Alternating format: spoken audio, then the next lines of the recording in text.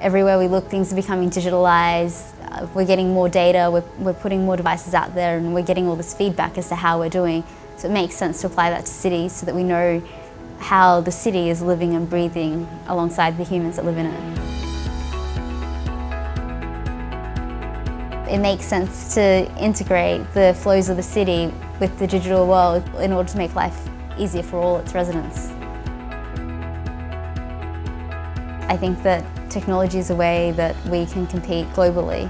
If we build up our capability in the digital space by investing in our young people and their technology skills, then there's a really bright future for the city.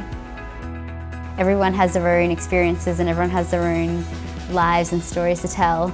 And if you're just listening to a few people, then you're not getting that richness and diversity of ideas. You're closing yourself off to what could be.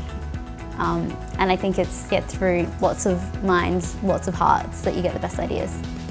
We want to hear from everyone. We want to hear all the voices so that we have a really good cross-section of the community voicing their opinions and giving their insights so that we can all together build a really amazing Future Melbourne 2026.